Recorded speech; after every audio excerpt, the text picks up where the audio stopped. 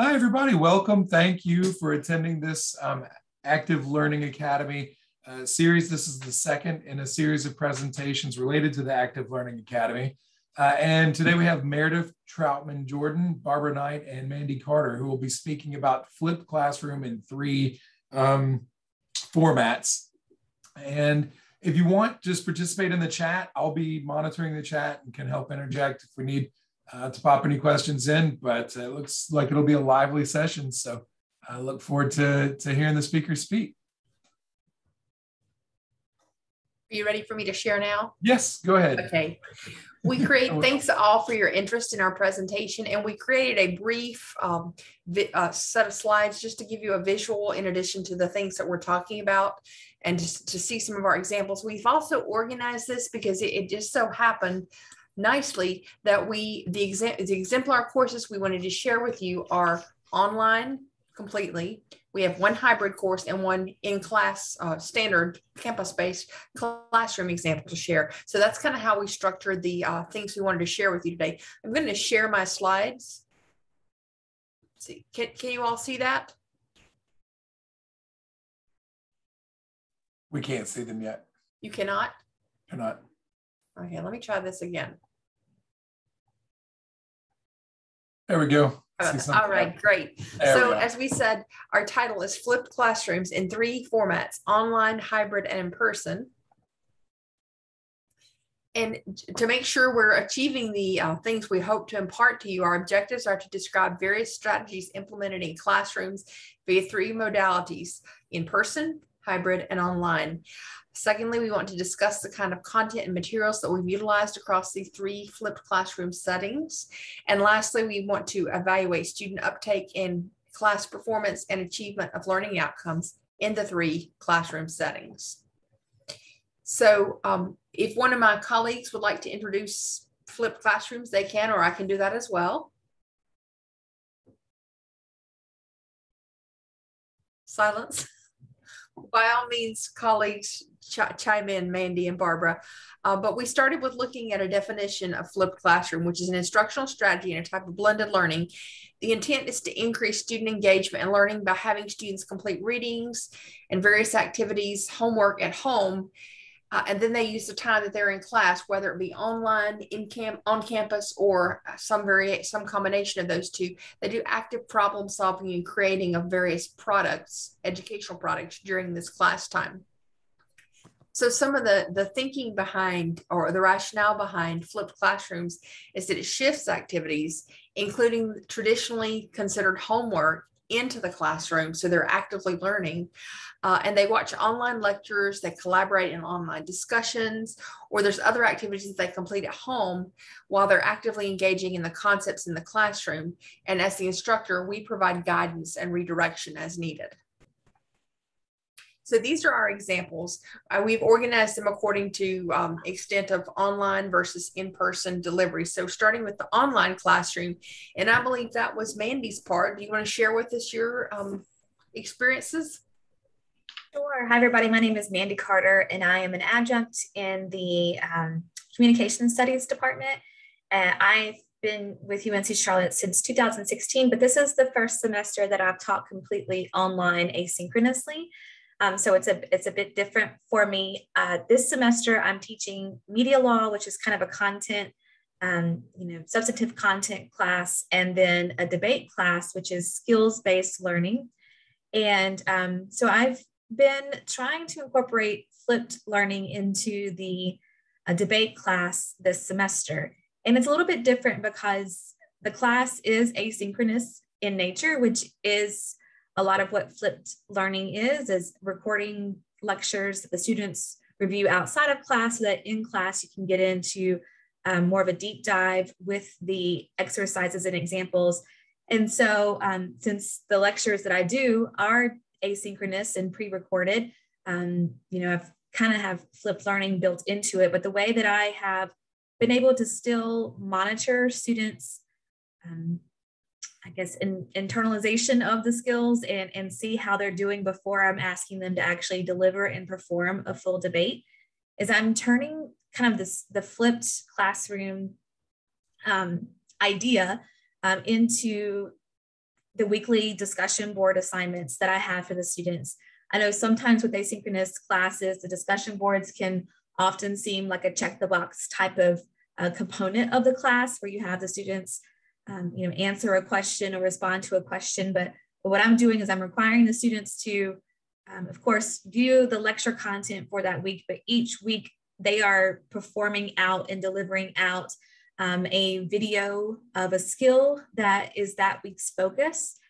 So it's kind of the discussion boards take the place of what a face-to-face class would, I guess, so to speak, because the students are creating their videos, uploading those videos. I'm providing feedback on those videos in the discussion board, and the students are providing feedback on their classmates as well. So we're building in the practice that way, and I'm able to see, are they actually watching the content, and then kind of, through, in a sense, a scaffold approach, are they able to kind of build and layer the skills as I introduce them week to week. So I feel like this is a really good use of kind of the flipped learning concept in this asynchronous environment. I feel like I have a bit more connection with the students than I do in my other substantive content class, where it really is, in a sense, kind of a more traditional asynchronous delivery format. And they're able to get the feedback from me kind of real time as they're learning the skills, and also the feedback from each other. And with the videos, deliveries on the discussion board, the students are able to see and check in with their classmates to see how their skills are progressing, ultimately to have a more polished, full deliverable at the end of the semester. So that's one way that I've been incorporating this flipped learning environment into an already flipped concept with the asynchronous lectures. So I think the question is, how are we doing the videos? I record my videos for my lectures either through Zoom or through Kaltura. It just depends on which one I want to use to pre-record, but the students themselves upload their videos in the discussion board. Then I also use Padlet as an external tool. It's a free resource, but I've really liked the discussion board video format. The students seem to like that it's kind of self-contained within Canvas. So that's worked well this semester. But Padlet kind of is a little bit different. And it's also very intuitive, easy to learn type of platform there. I think there's another question. How do I respond to each student in the discussion board? So I've responded a couple of different ways. Sometimes it's just through text, or sometimes I'll email the student directly if I have some feedback that I don't necessarily want everyone in the class to be able to see for that particular student. Sometimes I'll upload a video directly to them as well. Padlet is the same. You can upload a video comment or textual comment back to the students. That's for us, the Canvas videos have worked well in the discussion board. So it's come, I can do it both ways. And then also, as I see the discussion boards, I'm able to kind of tailor the next week's discussion to see where are their weak spots, where are they doing well. And so I can kind of pace the remaining skills as we're unfolding them to build towards our larger debate. And so it's been really beneficial that way too, to be able to see them in real time, like I would in a traditional classroom environment in this online format.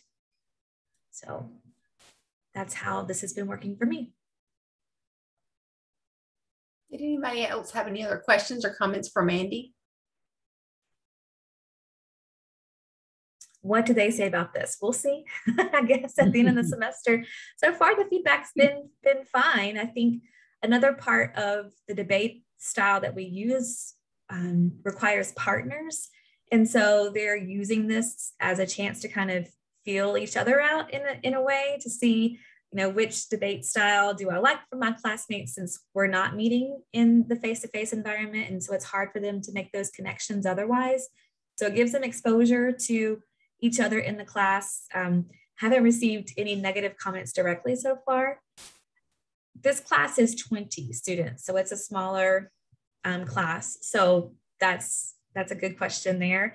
It would be somewhat difficult to kind of scale out on a larger scale. It would probably cut down on the amount of feedback that you could give directly. But that's really, you could really get the students involved in providing the feedback. You'd have to, spot check that as you went along if you're trying to scale this out to a larger class size. But this is just for 20 students in this environment. I don't think you shared with us, Mandy, was this an undergraduate or graduate course? It's undergraduate, so a 2000 level. Usually it's juniors and seniors in the course. I was asking because in my example, and I'm the hybrid classroom, the first example I gave is students who are undergraduate.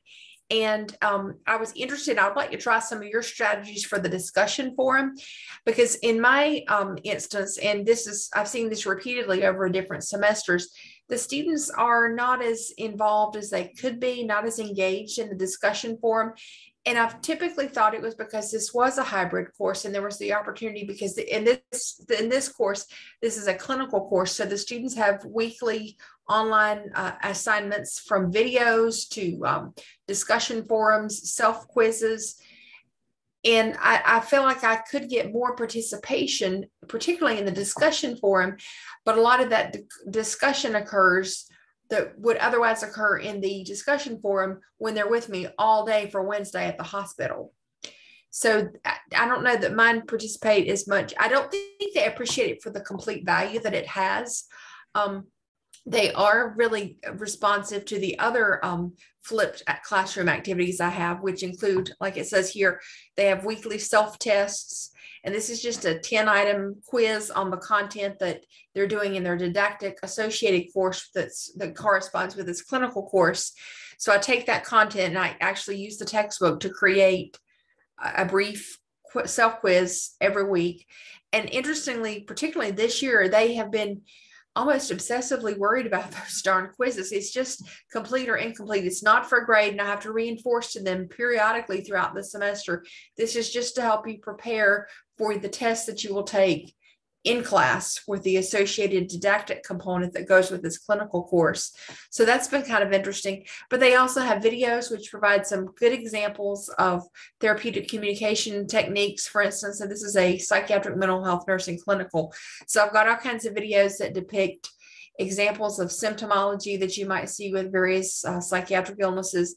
And one of the strengths to including these videos is that you may or may not see that condition in the hospital. It's whoever happens to be a patient on the unit at that particular week and day when the student is there. So that's one real strength that the videos have offered. And then they can discuss and give feedback, examples of what could have been done better, how they would respond to that particular patient on the discussion forum. And those are examples of the questions that they've got for the weekly discussion forum. And there is a discussion forum every week, as well as at least one brief video. And they're usually no more than 5-minute videos. And then there's one self-test for each week.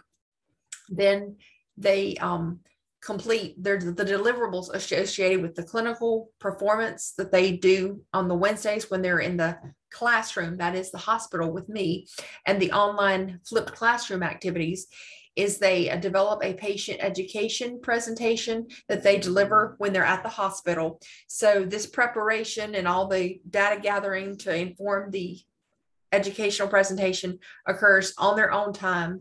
A lot of that occurs online as they plan and coordinate, because they do these in groups, and then they actually implement the education in the hospital. They've really done a nice job with that. They've done a lot of, they've used videos to give examples to patients. They have used a number of them have used various games. The Jeopardy online, wherever you get that, is very popular. I've had a number of groups pick their educational topic and then they actively engage the patients, which is really cool because they're doing what I'm trying to get them to do, which is be actively engaged in the question and answer process. And in the instance of their patient education, they've done things like the importance of hand hygiene, the importance of coping skills, trigger signs for relapse for individuals experiencing addiction. So that's been really nice to see that happen. They also have a nursing care plan that identifies a patient problem and all the interventions they would implement to try to help that patient with that problem and what their goal is that those interventions strive to achieve, as well as what we call an interpersonal process recording. For this, they take a conversation they have with the patient and then they document as best they can verbatim that conversation and analyze the therapeutic communication techniques as well as the patient's response as far as interpreting that in the context of whatever their diagnosis is. So they submit that online. That's something that they do the preparation and the development of on their own time, again, using a lot of external resources.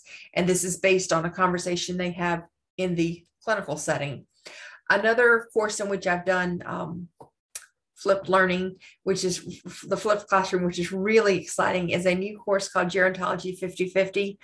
This was a course that was developed over a relatively short amount of time last summer, based on necessity, really, because a colleague and I, who she's a faculty emerita, we're hoping to do some research on use of pet robots by persons with dementia, and specifically what kind of therapeutic responses those people had to the use of the pet robots.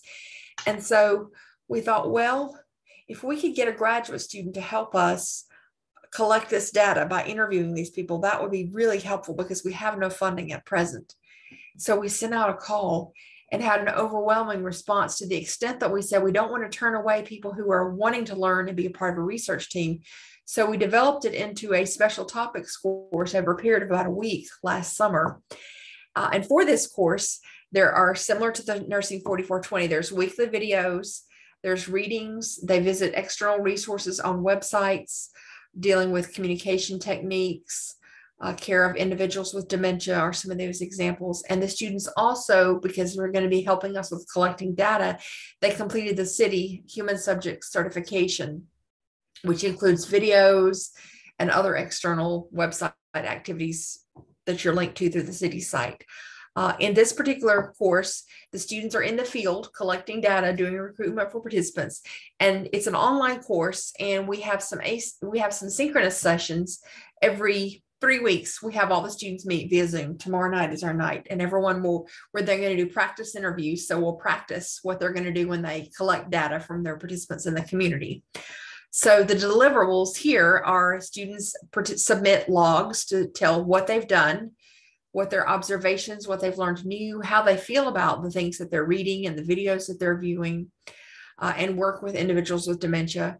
They are reporting on recruitment, securing of new sites for research, and they will be submitting transcripts of the interviews that they audio and or video record of the individuals that they are participating in the interviews process with. The other thing that we're really excited and encouraged about is that there's been such demand and popular response to this particular course that we're going to be offering it in the spring. So I think there's a lot of potential for this one. And I think that the flipped classroom has really fit nicely with this particular course, because they are doing field work in the form of participant recruitment, site securement, and actual data collection. So that's how I've implemented flipped classroom in just 2 examples of hybrid classrooms.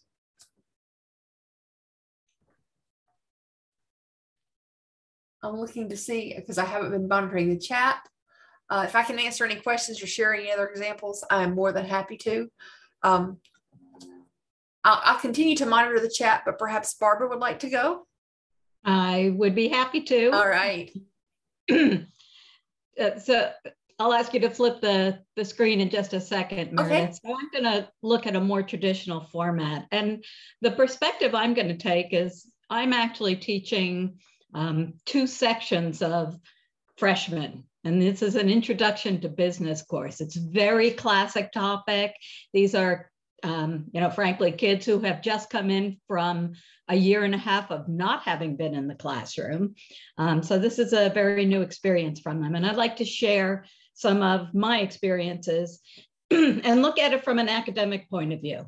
So Meredith, if you would flip, please, and go to the next one. Okay, so what I've done is I've actually gone through the literature. So flipped classroom really came into being, roughly 10 years ago or so, around 2010, maybe a couple of years earlier. And there have been updates since. So me being new to the classroom, I wanted to go through the literature and see what the literature was telling me. So I went out and found 3 fairly significant meta-analyses of the literature over the past 10 years on flipped classrooms to get some insight into really what's happening with flipped classrooms in this traditional setting. The first area I looked at is what's the outcome? So is this even worth implementing now that I have a chance to start this thing from scratch? And I found that it continues to have a bit of mixed results in outcomes, but in general, there does seem to be positive outcomes. So I said, yep, definitely something I want to go. So then the next question is, okay, how do I want to do it? So the first thing I did is I went out based on these and I polled my students. Remember, brand new freshmen, business majors coming in for the first time, not having been in the classroom for a while. So I polled them to see how they like to learn best, to see if active learning was something that they were even aware of and had interest in. And they did. They strongly wanted that. Although I have to say that I had quite a few people who were very much into the lecture thing. So I want to hear a lecture, I want to hear notes, and a whole other group said, really into videos, love to have demonstrations, like to learn from my peers. So what I did is I built all of those in, but it's based on their preferences. The next thing that came up is that students have a hard time remembering in the kind of basic flipped classroom what they pre-read once they get in for the activity. So I added a brief in-class review, and I position this as the introduction to the activity. It's my way of reminding them of the content and what they would have pre-read, and then really bake it into the activity itself. Okay, if you go to the next slide, please, Meredith. So the next thing I looked at was the current academic research on student perceptions. What do students think? So I got their input on how they think they like to learn. I want to find what the academic research tells me on a much greater scale. So in the earlier studies, the 2020 studies, again, we have kind of mixed information from the academic research. Everything from no effect on student satisfaction, and that's actually an inconsistent result with the outcome result. So they're saying, doesn't really help, but the results are better. So it's an interesting contrast there. And the next one is another meta-analysis. It's 10-year meta-analysis, weak positive effect on their satisfaction. But it's interesting because they use some moderators, and it was moderated by the actual in-class activities, the quality of the activities, and the group size and the design sophistication. So what technology was used, what actual activity designs were used. And then the method, this last study compared the 3 methods, the flipped classroom versus online versus just traditional face-to-face lecture. And they found minimal impact. So, who knows on the research? I think my conclusion here is that we still have a lot of work to do on the academic research side, and this is worth more work. So what I got from that and then built into my course design is that I'm designing activities with the best fit to my class population. Now, these aren't even millennials. These are Gen Z folks. These are 18-year-olds coming out. So I've designed this with really their tech background in mind. Gaming, simulations. I mean, they've all played Sims. They've all done online gaming. So we use a lot of that built into the activities. I then actually try to vary the group sizes, taking into account the academic research that group size makes a difference. So we do 2 things. We do smaller groups for some,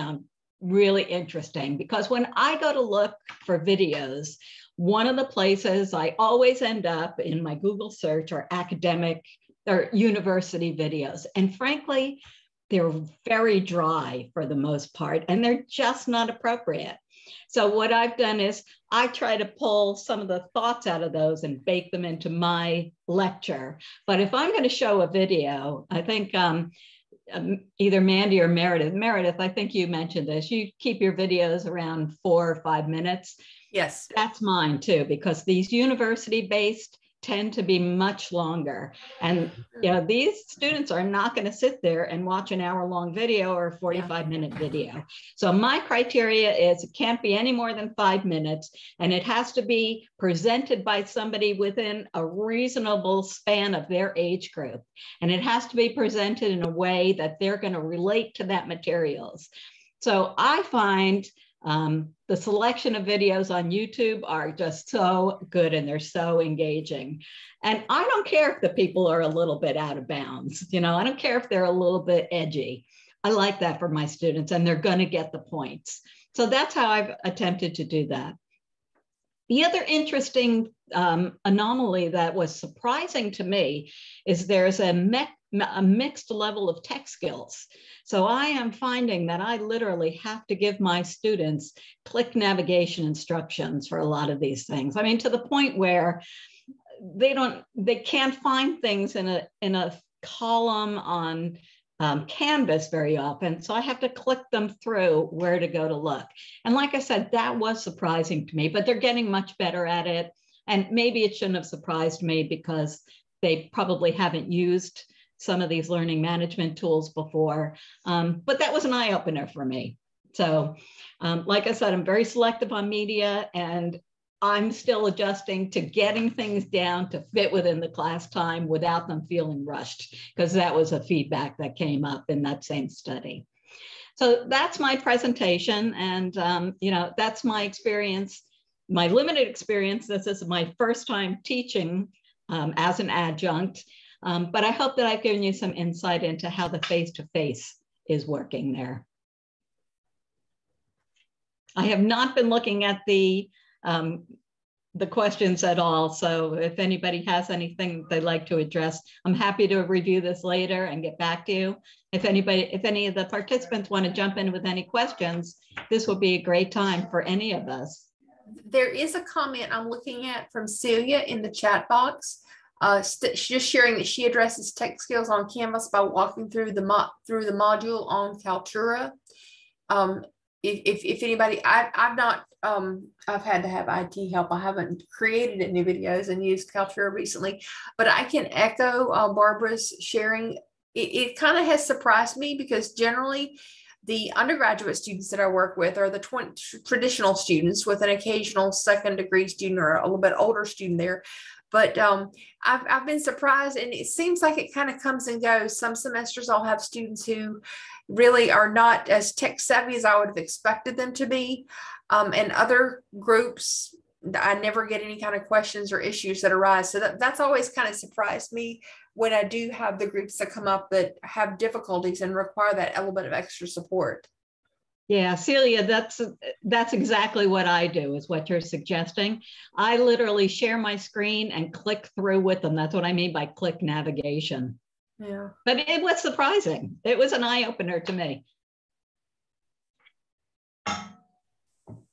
These are references. These are the references if anybody's interested in these specific studies. They were all excellent studies, easy to read. I think you'd probably enjoy them. Bobby has a question. Yeah, it looks like we got some questions. Okay, let's see.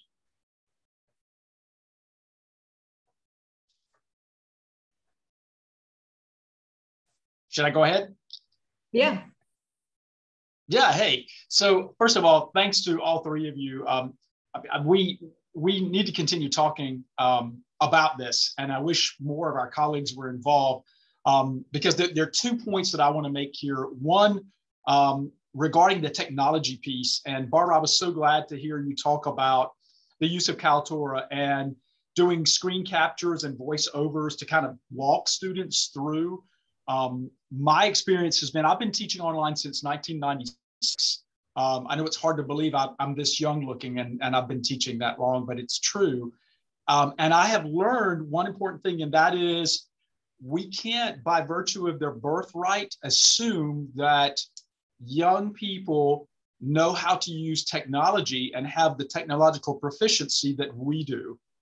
And so I applaud you for thinking about doing that kind of, I call it a guided tour or tutorial, and kind of a walkthrough, because one of the mistakes, and I made this mistake early on with some research, is asking students prior to coming to your online or hybrid course, have you taken an online course before? And that information, I think we have used that information wrongly, because that doesn't tell you what you want to know.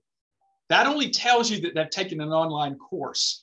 That doesn't have, I mean, in terms of how they're going to navigate your online course, there's no guarantee that they're going to know. So your layout can be dramatically different than every other online course they've ever taken or every hybrid course. So not knowing what their experience has been, I think you're very, very smart to create some kind of navigation tour or layout tour at the very beginning of your course, even maybe before. There's no reason why you can't open your Canvas shell a week early and say, look, here's a simple walkthrough. I'm just very, informally talking you through the layout, how I've organized content. Then the second point I wanted to make about this whole notion of the 3 different platforms that has bothered me. In fact, it has bothered me so much that I did a conference presentation on it 2 weekends ago at a state conference. And that is the assumptions that we make about what students understand as they navigate and negotiate different spaces for learning. The homework space, the hybrid space, the face-to-face space, right? So we tell them, do this here, and then we'll do this here. But what my question has been is, do they understand the relationship between those different spaces and how one should play off of or feed into the other? That's been my big concern. And, in the instructional planning process, we know what's in our head. We see all of the connections that are being made in the design of a learning experience, in the design of our course, et cetera. But I'm not so sure that those are made explicit and understood by our students. So in the absence of us thinking out loud to say, okay, I'm going to have you do this at home so that when we get to class, we can do this. In the absence of that sort of metacognitive, input, do students really see those relationships? And I apologize if I'm grandstanding here, but I think that this is something that's really kind of a soapbox for me. And I just love to know everybody else's thoughts. Like, do you see, because I see it all the time, students getting caught between the platforms, as it were. Well, I think to answer I think that's some great questions you raised, Bobby. And I think, one of the things I'm in a unique position with regard to the first class I was sharing about is I do spend all day, 6 to 8 hours every Wednesday with this group of students. And it's interesting to hear their comments, things I would not hear if it was a completely online course, and things that probably wouldn't be said or that I wouldn't be hearing if it were completely in class course. And by that, I mean,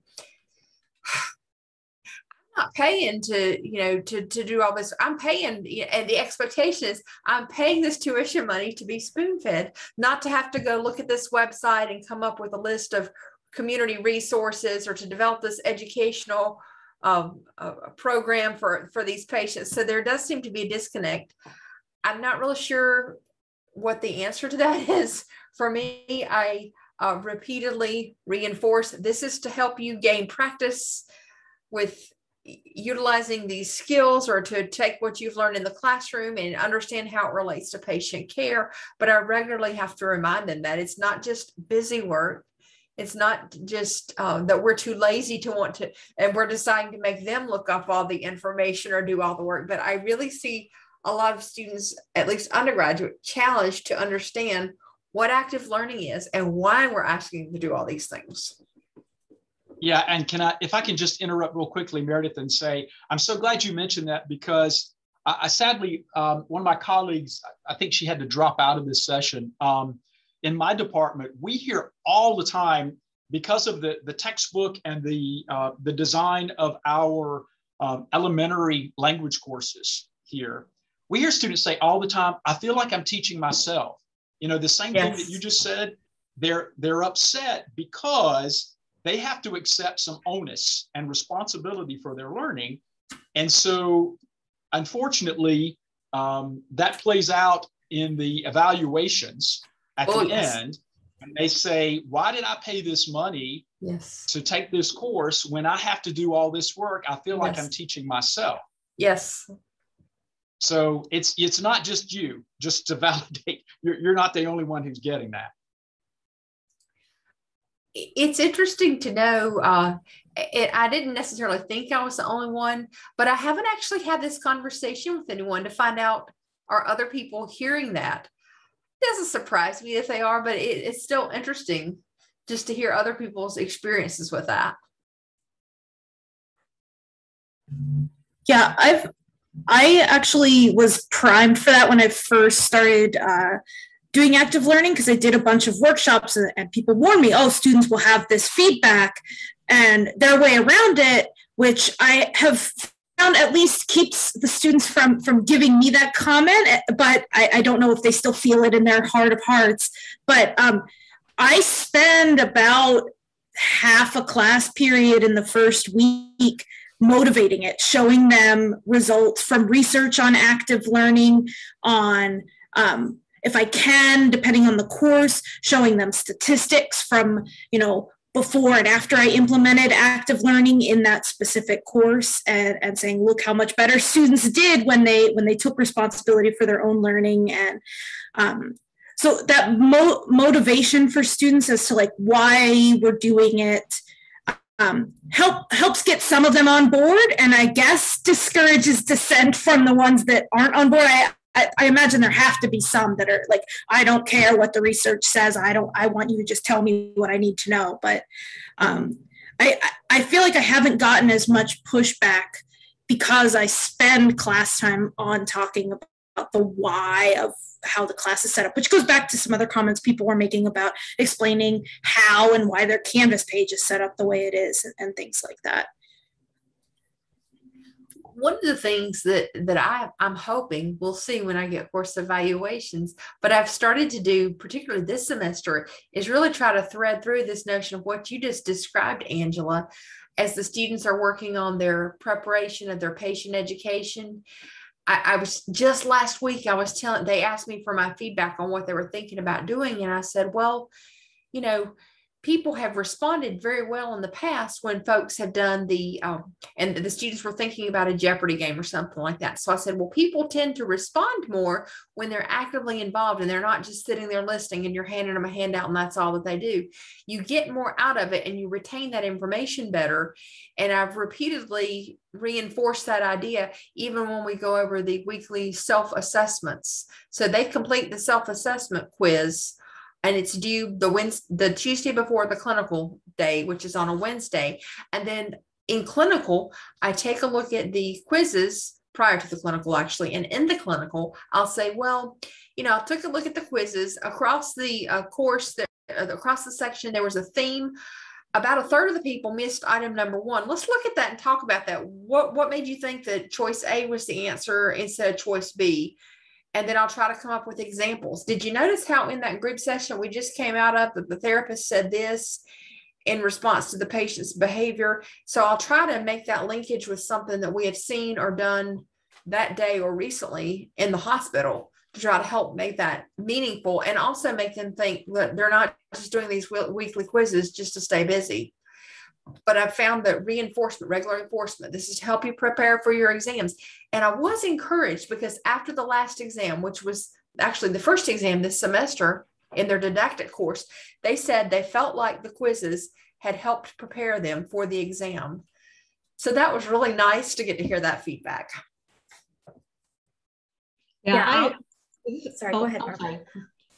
This whole issue of spoon-fed versus finding, I try to tell my students a couple of things. Well, first of all, I designed the course taking into account, as I talked about, the mixed preference, because it's very clear that some people like the lecture, but they like it not necessarily to be spoon-fed, but because they benefit from taking notes themselves. That's what I was hearing. So that's why I mix it. The mix is half lecture, half activity, divided by days, so that we're devoting a whole day to one thing and a whole day to another thing. But the other thing I do is I related to them my experience in when I lived in the UK and how they recruit people, because this is a business course, so they're interested in how companies recruit people. And I told them that in the UK, they don't care what your major was. And you know, so many students in the UK major in the classics and Greek literature, because their approach to education is you need to study something you love and you need to learn how to learn. So that's the lesson that I share with them, that a big part of university is learning how to learn. So, you know, that's why I try to get them over this reluctance to take on some learning by themselves and really teach them how to love how to learn. My take on that, and my kind of one of the rationales and building upon what Barbara was just insightfully sharing, one of my rationales, as I commented in the chat box, is there's no way, and I told the students this just recently, there's no way you can know everything. You will know, and you will know well, whatever area of nursing you specialize in. And it is impossible for me to tell you, learn A, B, C, and D drugs, that's what's going to be on the test, because there's no telling. I mean, there's common, like SSRIs, a patient who's depressed is likely to be on a selective serotonin reuptake inhibitor, but they may not be, depending upon whether other disease processes are present in that patient's unique response or lack of response to a medication. And you'll know certain providers and what they tend to prescribe for patients. But then there's always, it's impossible for me to be able to tell you, learn these 10 drugs, because that's what you're going to see in practice. You're looking for something that's impossible to achieve. And that's how we try to explain why related to medications, because they complain about that a lot. Why we can't just tell you, here's the list of what to memorize, because that's what they're doing, memorizing. It's more than memorization. Yeah, this has been a really, really helpful discussion. I'll say one more thing too about buy-in. And I think a lot of it, I know it's hard to scale for a larger class, but Celia gave a great suggestion about having, you know, some, not canned, that's not the right word, but some pre-formulated responses based on what you know you're going to see with feedback, but also trying to give that individualized feedback. And Meredith mentioned this as well.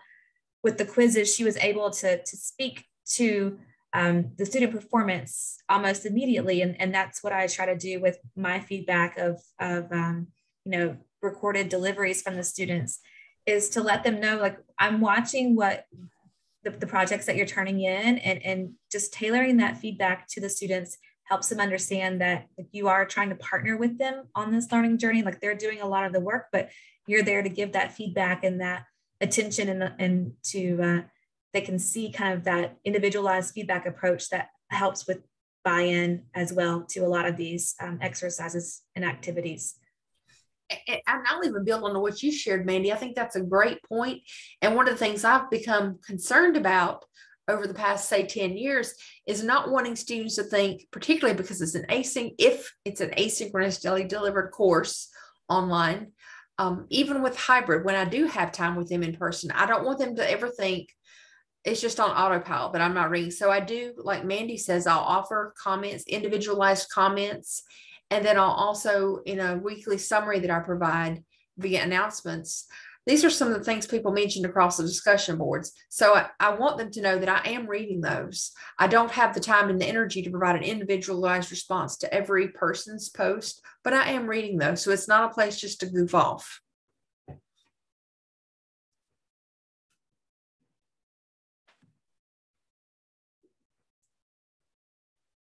I don't see any more things in the chat box. Anybody else? I'll unshare this document, but we're glad to provide copies if anybody wants this. We have about 10 minutes left, so there's plenty of time if there are questions or comments or considerations to.